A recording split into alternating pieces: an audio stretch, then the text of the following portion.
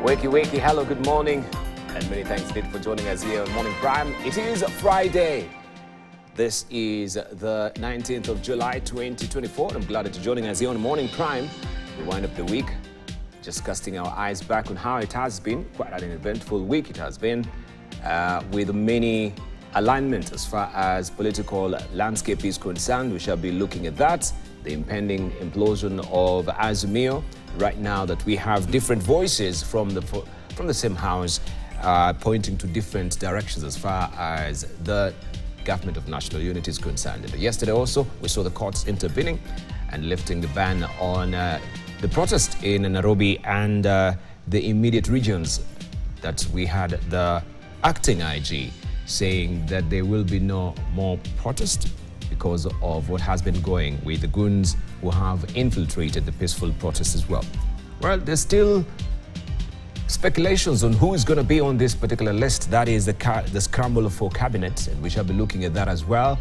But people are saying, as far as we are going with what is in the public domain right now regarding the posts or the cabinet's slots as well, that they need a clean slate, a fresh start on that particular regard. Breaking away from the familiar faces we've had, some with their clammy fingers in corruption as well. We shall be looking at that.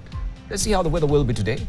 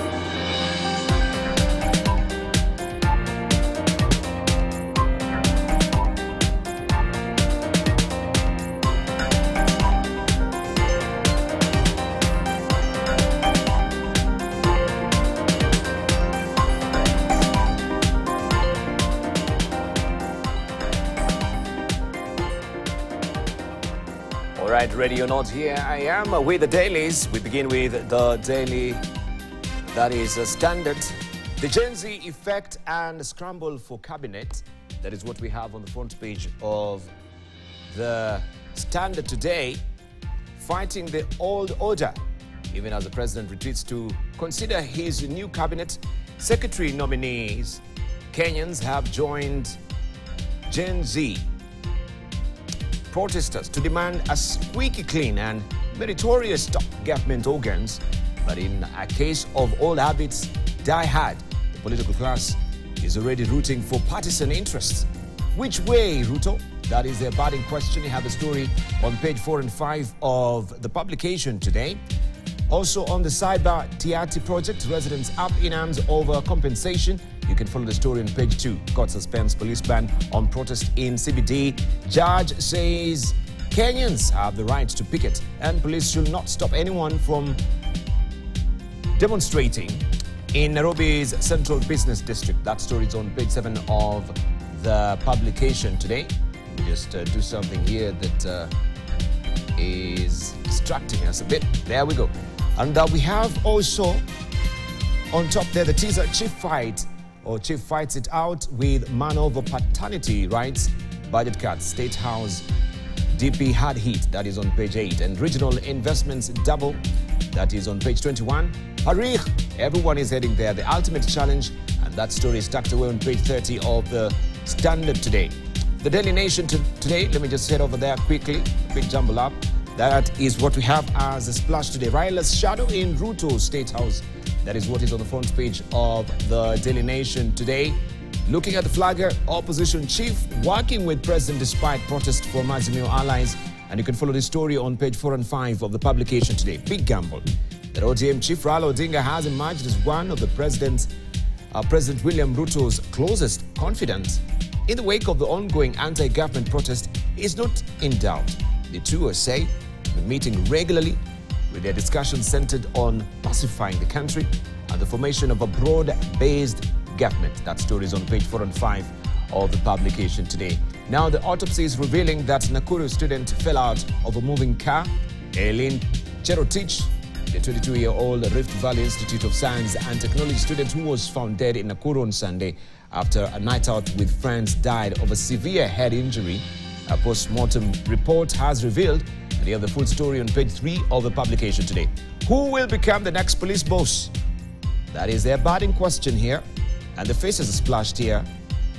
Acting Inspector General of Police, Douglas Kanja, or will it be Major General Afaksad Kiugu, Kenya Military Academy Commandant, or Nyale Munge, that is Nyale Munga, Kenya Police College Commandant? That is on page 8 of the publication today. On top here, Ministry unveils 161-member team to Paris Olympics. That is on page 39. And also you can read about the Kenya Police retake port from Haiti gangs. Gangster defeated after gunfight. You have a story on page 2 of the publication this morning. No loans for 153 Gen Zs. Education House team reveals that cash allocated to help universities fund scholarship drastically cut in budget, and a move that could see parents pay college fees or students get locked out of lecture halls. That story is on page 5 of the publication today. And also still on the front page of the People Daily, as Gachagwa's wife 6, that is how it should read, no loans for 153K Gen Zs, as Gachagwa's wife 2.7 billion shillings budget. That story continues inside the publication this morning. Rectangular on the cross as house resumes after rage. You can follow that story on page 6 of the publication this morning as well. This is what we have on top. Majority of Kenyans back demos. This is what the study is saying here, and you can read all about it on page 7 of the publication today. The Star, Azimio death. Bigwigs divorce over Ruto deal. Raila's ODM to join Ruto's unity government, but Kalonzo and Karua flatly reject plan. This story continues on page 4 and 5 of the publication today. Majority of Kenyans support Gen Z movement, one state to cut spending, and that story is on page 5. And of course, the regions are given here how they reacted to this particular survey. To what extent do you support the Gen Z movement that is seeking various reforms for Kenya? That was a question, and there's, of course, the total is 81%. You can see how it's been broken down to different regions as well, and the items that have been listed there that they reacted to. That is the stuff. Slain Quarry woman was social medical addict, media addict, I should say. Slain Quarry woman was social media addict. This is what the brother is saying. 14-year-old girl dies by suicide in Naivasha. Shocker to varsity students after state slashes funds. And that is the story that you want to follow inside the publication today. Pressure kote kote kwa Ruto is what we have on the front page of Taifa Leo.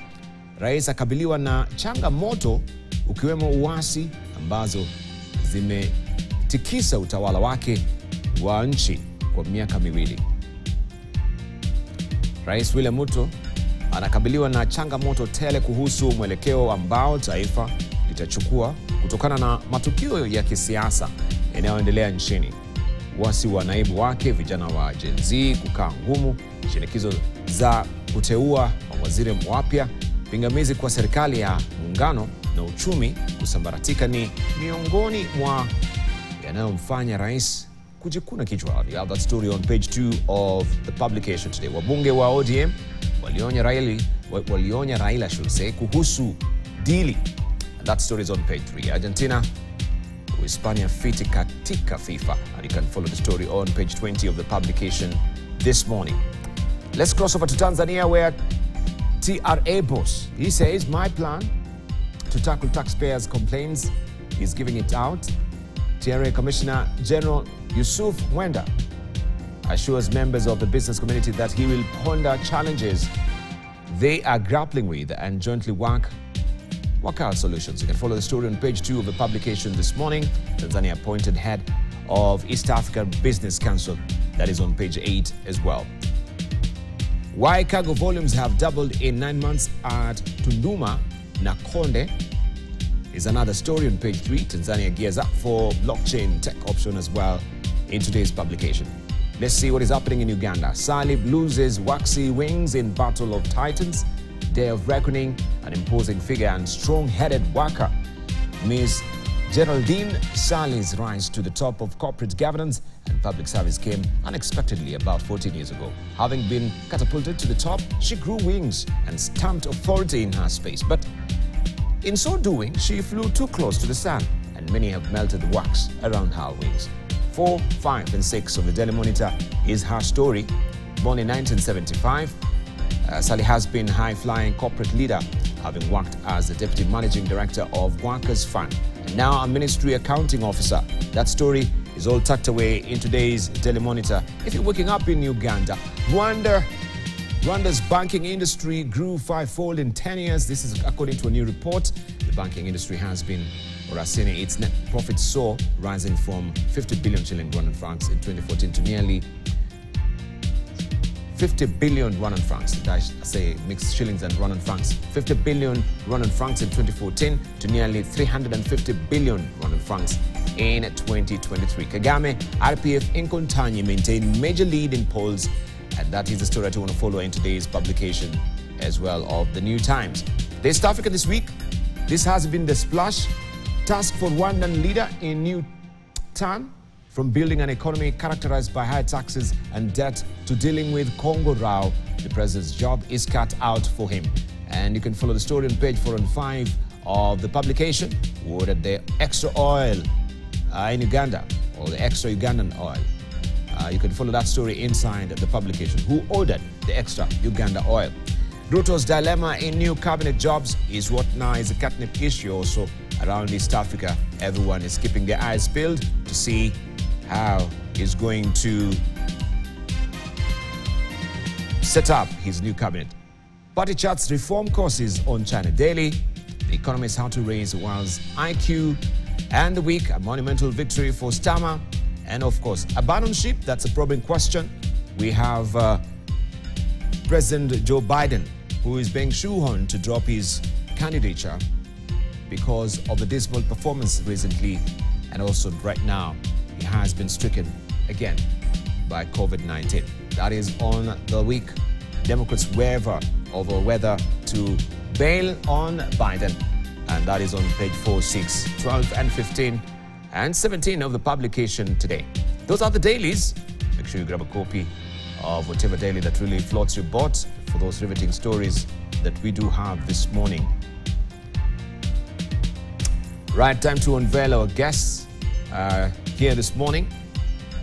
And we're joined by Dr. Isaac Green, who is the GTEP party leader and also an ecopreneur.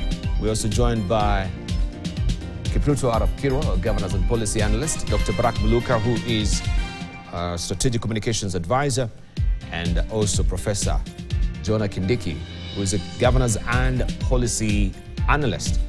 Time just to hear their voices this morning. It's a Friday, and how their week has been. We begin with Dr. Kolo has been missing in action.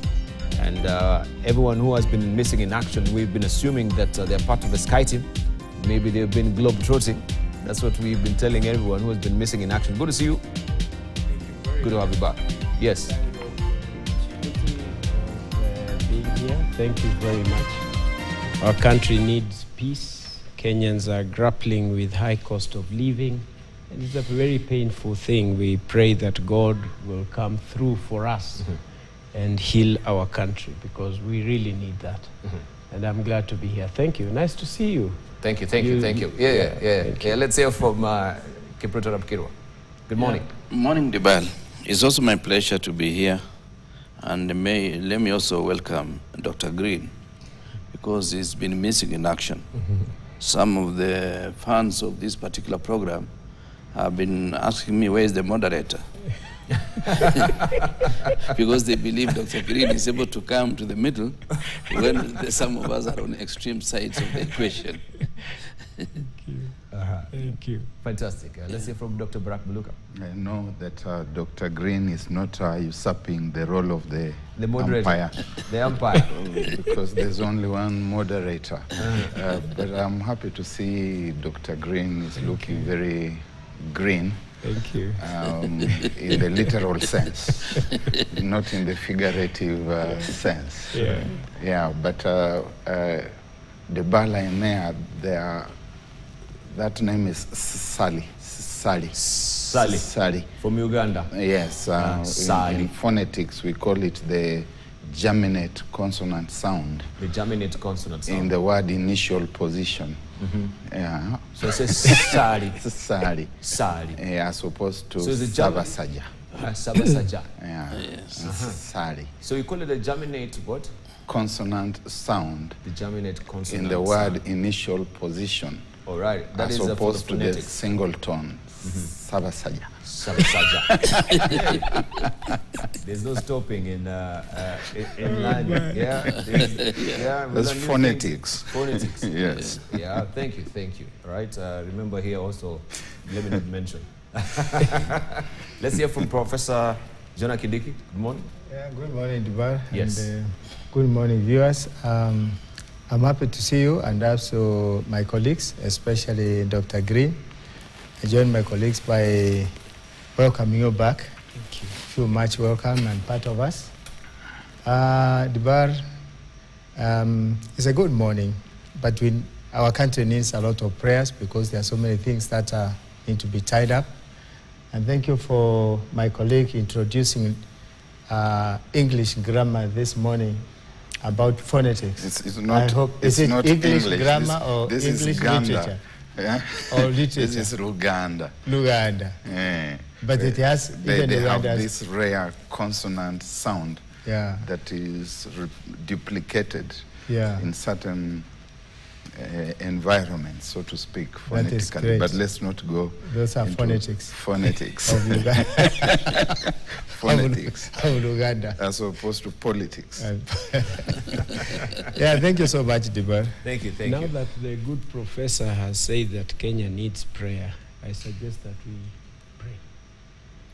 We do the actual praying. Yes. You know, we can pray and Heavenly Father, we thank you because of the opportunity that you have given us in this place. We pray that your wisdom will abound, and that God of heaven, peace will be found in this nation. the high cost of living and the trouble that Kenyans are going through will be mitigated by you, that you'll protect our families, you'll protect the leadership of this country. We need you at a time like this. In Jesus' name we pray. Amen. Amen. I've said amen, but I'll also add that God tells us in the book of Isaiah in chapter 1, verses 10 to 16, that their prayers he will refuse to listen to if we Kenyans don't do the right things, especially the people in leadership. You know, sometimes we go before God, and it's good always to go before God and prostrate ourselves before God. And God wonders, what more do these people want? What haven't I done for them? Because we just keep on getting it wrong. And sometimes quite deliberately so, governed by greedy appetites. And so we need, certainly agree to pray. We need prayers, but we also need to hold some internal dialogue with ourselves. Yeah, because we've been also satiating this country with prayers recently. Are they really, sometimes, are they really also sort of making the face of God really turn away from us because we're lifting our hands that we're not coming clean?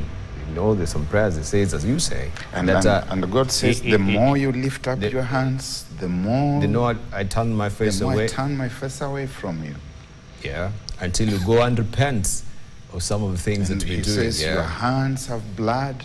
Your hands are soiled. You oppress the poor. Right. Isaiah, chapter 1. That is why Numbers 14:44 reminds us when the Israelites were headed for a fight and Moses warned, because you have turned away from me, you will die by the sword. And they feared that process and they went ahead and they were actually killed. The same God that we pray for and to is able, if we turn away from him, we can actually lose ourselves because it is him, because he's not walking with us. And it is upon us to realize and appreciate that we need to mend our ways with God so that we do not do just what seems to be facial and not dealing and connecting at the best point. So you are right. And I agree with you, Dr. Green, entirely, because turning towards God is not drama. It's not acting. It's not affecting something like what we do in this country. We say we are having national prayers, but it's just a dramatic exercise. The internal penitence is absent. And that's why God has told us in the self-same scripture that I cite, that I don't want your sacrifices. Take them away. I find them offensive. And I think that the people who lead prayers, and I'm told that we have a prayerful state house, must reflect about some of these things when they send people into the streets donning balaclavas, clearly meaning that these are people who are known by name and by face, and who we should not know or recognize at that moment that they are executing that criminal drama in the streets. They must also balance that on the weighing scales of prayer. And prayer is very important. So let us continue praying, but let us also be penitent. Indeed, indeed.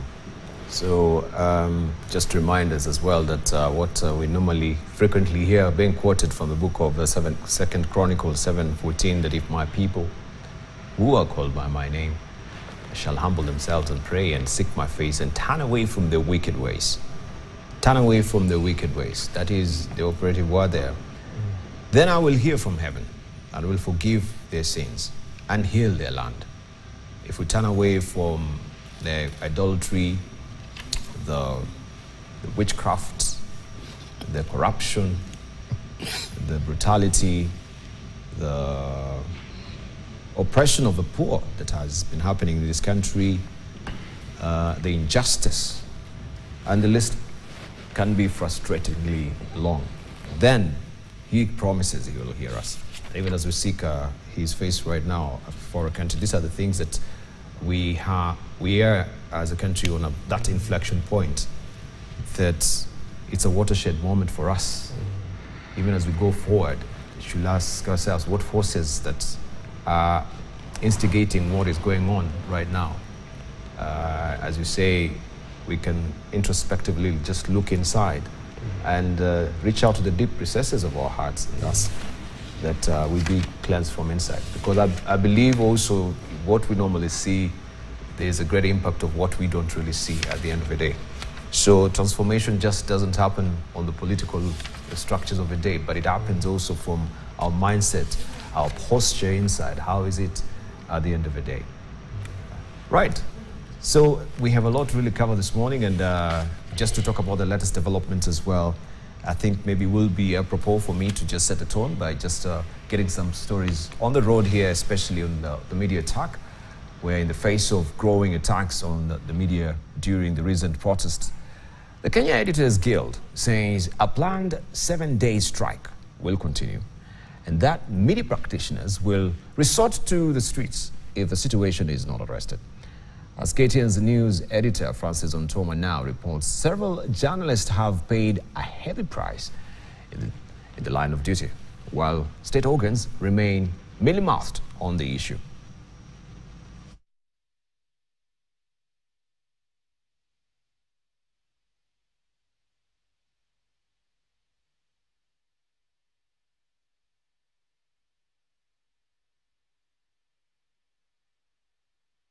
Undergoing treatment at Nakuru PGH Annex Hospital and has allowed us to speak to her from a hospital bed. I left my house thinking that I'm going to cover protests and go back home. Little did I know that I will end up in a hospital with stitches on my thigh. I don't know how long it's going to take me to recover. I might try my level best, and I don't know what kind of damage those scars are going to do to me. I know the administration and the county commander of this county knows who he had given that bullet. On Wednesday, the abduction of veteran journalist Macharia Gaido sent shockwaves through the media fraternity. The abduction was swift and rough. The detectives later claimed it was a case of mistaken identity. It is extremely traumatizing because when you are abducted by unknown people who do not identify themselves, when I asked them to identify themselves or who they are, their response was that they have a Subaru, therefore I should know they are policemen, and that they have guns, therefore I should know they are policemen. It's hard to dissociate his work from this intimidation. Gaido has been a top critic of the government of the day through his cutting-edge articles on the local dailies.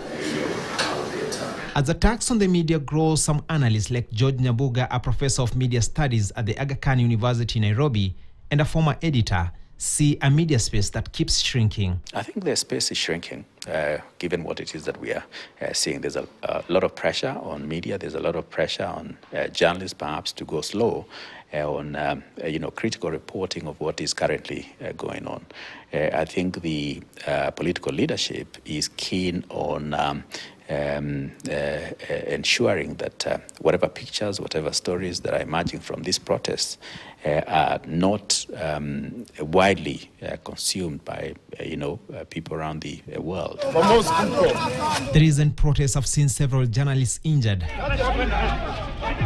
Standard Group's videographer Justus Macharia was assaulted when an officer claimed he was filming him. He was dragged into a police car and then dropped dangerously. Inasikitisha sana kwamba kama wanahabari hatuna amani tena. Taifa linatutegemea sisi kupata habari, kufahamishwa, na tuna haki ya access to information. Other journalists who have suffered injuries include CNN videographer Fabian Muhire, who was sprayed with tear gas, and AFP's Colin Solunga, was injured on his arm. The media shouldn't shy away from covering issues of public interest, being critical of government, being critical of individuals that they think have let people down and have let society down. Journalists covering an opposition briefing were yesterday attacked and bundled out of the meeting by a group of goons. Threats to occupy Citizen TV are the latest intimidation tactics, putting Kenyan journalists at risk as they strive to keep the nation informed during the unrest. In a statement, the Kenya Editors Guild has demanded that the government offers protection of the media houses, and specifically for the media house being targeted. Reporters Without Borders ranks Kenya at position 102 out of 180 in the World Press Freedom Index report. Francis Ontomoa, KTN News, Nairobi. Now, the High Court has suspended Acting Inspector General of Police Douglas Kanja's directive on banning protest within Nairobi's Central Business District and its environs over safety concerns. Justice Betati Momuye issued the order following a case filed by Katiba Institute challenging Kanja's directive on Wednesday. The court's order came on a day the planned youth-led assembly at Uhuru Park that will have culminated in a march to State House failed to take place. This after anti-riot police sealed off the venue, as Gloria Milemo reports.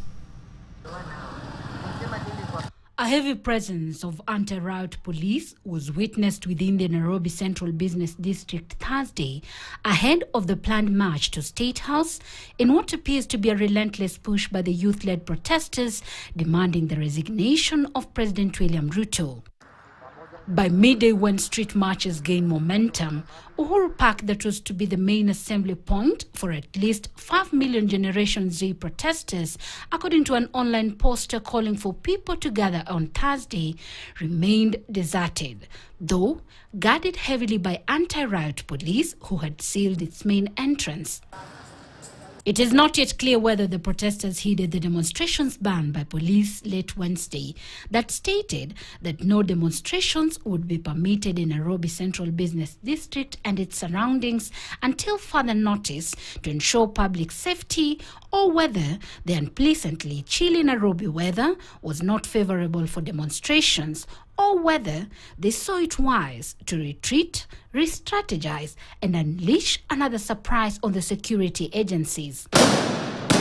It may, however, come as a reprieve for planners of the Gen Z protests after the High Court suspended the Wednesday directive banning protests within Nairobi by the Acting Inspector General of Police, Douglas Kanja. Justice Bahati Mwamuye directed that the AG Inspector General or any other person serving within the National Police Service or acting in support of the National Police Service should not effect the police order issued Wednesday. Meanwhile, a spot check by KTN News showed calmness had returned as the capital slowly roared back to life Thursday despite the planned demonstrations. More protests are planned under the Occupy Uhuru Park hashtag on Tuesday next week. Gloria Milimu, KTN News. Now, meanwhile, the Kenya Revenue Authority says Kenya has lost in excess of 6 billion shillings following the ongoing anti-government protest by Gen Zs. According to government spokesman Isaac Mwaura, youth should stop the weekly protest, saying it will cost the country more. Youth under the umbrella of Gen Zs have been holding protests on Tuesdays and Thursdays over the last 1 month. All right, we'll run you back that story much later. Let's see what is happening with the cabinet intrigues right now, where KTN News can authoritatively report that Azimio coalition has been given 7 cabinet slots that are to be shared by the sister parties. KTN has learned that the sharing formula is what has led to a split within the coalition, as ODM has reportedly demanded to have 4 out of the 7, while the rest to be shared between Wiper, Jubilee, NAK Kenya, DAP Kenya, and any other party in the coalition. However, President William Ruto is facing an acid test as youth and church have continued to mount pressure that he picks only professionals and not political cronies. KTN KTN's senior political affairs reporter Daniel Karuki has more on this. The political class between the government and the opposition are jostling for the cabinet positions, and this has left President William Ruto scratching his head on possible names for replacements in the cabinet, whereas his deputy, Rigathi Gachagua, has urged him to be careful with whom he appoints. God has given him a chance to come up with a good team of patriotic Kenyans who are not corrupt, who are not arrogant, who are not vomiting on Kenyans, who are serious on service delivery. It is turning out to be his cabinet may, after all, resemble a grand coalition government. KTN News has learned that the opposition Azimio coalition has been given 7 slots of the next cabinet. These slots are to be shared by the sister parties, but ODM is scrambling for most of the positions, at least 4 positions. During the demonstrations, These said to be at the center of the wrangles that saw an Azimio parliamentary meeting end abruptly, and rowdy youth disrupt Wiper leader Kalonzo Musyoka news conference.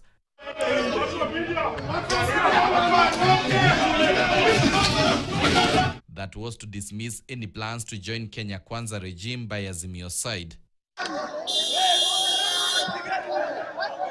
Sources within the opposition have revealed that while the ODM has nodded for the broad-based government proposal by the president in a bid to steer the country out of the current crisis caused by protest organized by Gen Z, some Azimio constituent parties have rejected the proposal, terming it as Ruto's plan to sanitize himself, the intrigues tearing away the Azimio coalition. According to the source, President Ruto does not want to repeat his predecessor Uhuru Kenyatta's misdeeds, where he only incorporated Raila Odinga into his administration, and is keen in ensuring the entire opposition is incorporated in the government of the national unity. NARC Kenya leader Martha Karua, who has given the Azimio activities a wide berth, has also threatened that Azimio will break away should one of its members entrain Ruto's overtures to join government. The demands currently on the table are the demands of the Gen Z, and we, the political class, cannot claim to speak on their behalf. While the political class continue to plot and strategize for political appointments into the cabinet, a move political strategists has associated with the delays of naming of the cabinet, the church and the Gen Z are opposed to a wording of political cronies and want Ruto to go only for professionals. These, as coalition of persons with a disability, urged President Ruto to appoint at least 2 persons with disabilities in the new cabinet as per the constitution. Sentiments echoed by civil societies. we humbly request you this time, as we form another cabinet, consider appointing at least 2 cabinet secretaries for persons with disability. Thank you. Dialogue is the cornerstone for resolving our differences. We urge all stakeholders to engage in constructive dialogue to foster understanding and chart a path forward that respect the rights and dignity of every citizen. Political commentators opine that although it was not a political question, President Ruto could be looking into dragging his political rivals into the mess being witnessed, so that if they were to be crucified in 2027, then Odinga and his team would not be preferred, as he would also try to inherit Odinga's constituency. Daniel Kariuki, KTN News, Nairobi. Can President William Ruto reappoint some of the 21 cabinet secretaries that he dismissed on Thursday last week? That's the abiding question. This is a question that has divided opinion among legal minds, with some lawyers now saying that the president is barred by the constitution from reappointing them, while another section of lawyers is insisting that the head of state can still reappoint some of the cabinet secretaries he sent packing if he so wishes. KTN's political affairs reporter David Murdoch has more. Amid reports that President William Ruto is considering bringing at least 3 former cabinet secretaries, among them former Defense CS Aden Duale and former Interior CS Professor Kithure Kindiki, Back to his cabinet, the president's plan could become a tall order if an ongoing debate by some senior lawyers on social media is anything to go by.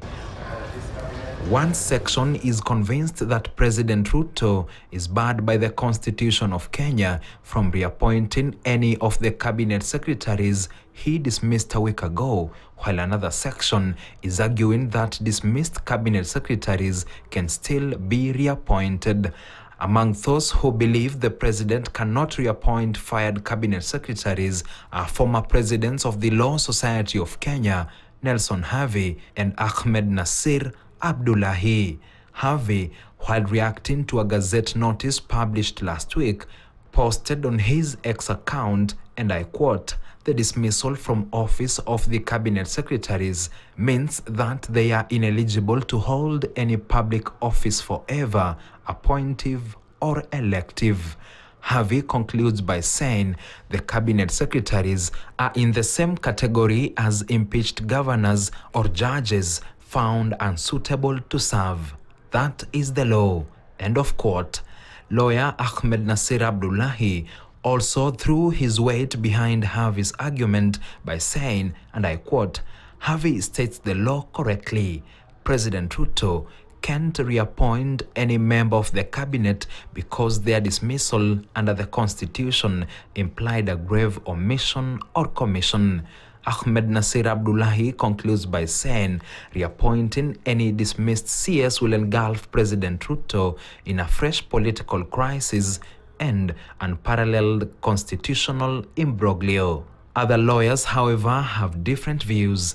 Lawyer Korir Sing'oei, who is also the Foreign Affairs Principal Secretary, argues that, and I quote, "None of the cabinet secretaries who are dismissed have been impugned so as to render them permanently infirm to serve.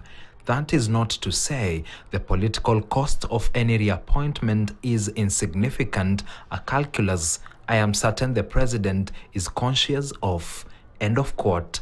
Sing'oei's interpretation was jokingly faulted by lawyer Miguna, who commented, "Still sleeping in class, Sing'oei?"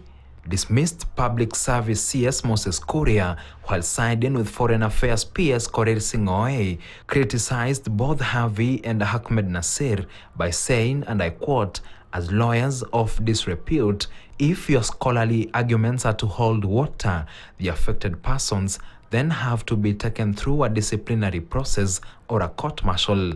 This McCarthyism by you Pharisees must stop." End of quote.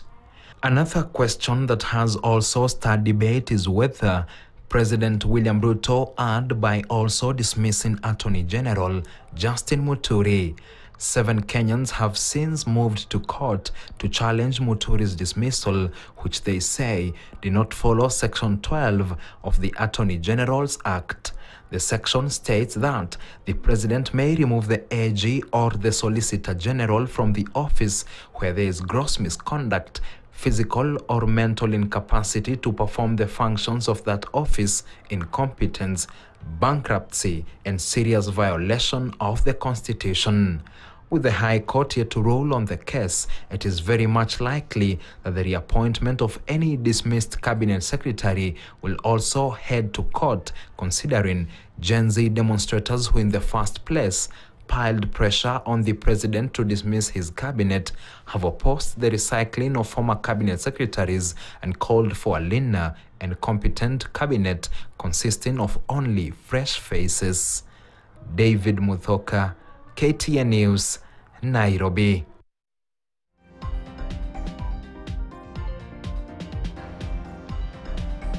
All right, with the intrigues of what is happening with the cabinet as well, we know that the prime cabinet secretary is having, I should say, his foot everywhere right now. All ministries is the one who is overseeing. Only the wearer knows where the shoe pinches. This is what Steno has done today inside the People Daily.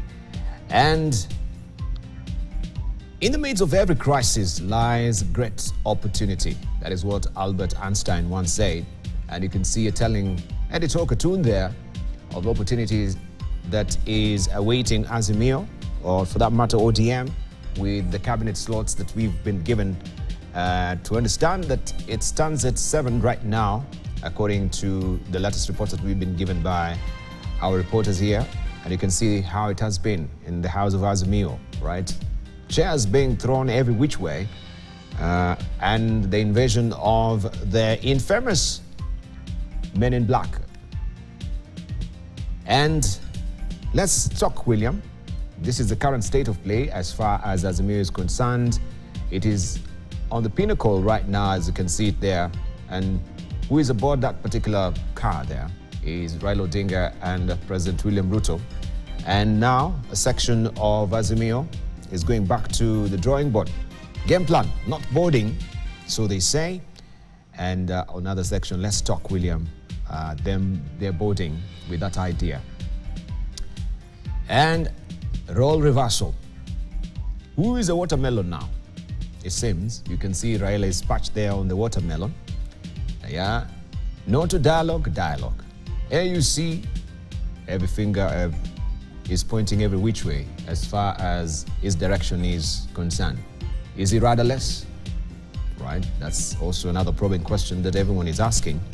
And Kalonzo Musyoka is not flinching back, is not throwing back as far as his stand is concerned. And this could be now the breakaway and the implosion and the cookie crumbling down of Azimio.